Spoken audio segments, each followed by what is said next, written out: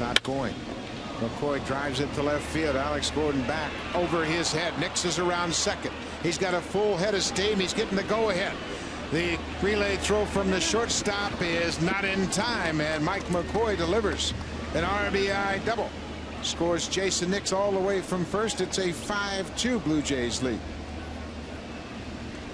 You're going to be a championship team. You've got to have more than just the starters that contribute.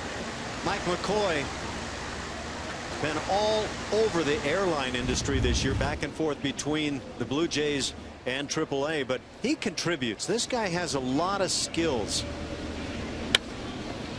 Well, Jason Nix does a good job of reading this play. Once he sees it over Alex Gordon's head all the way to the wall, he never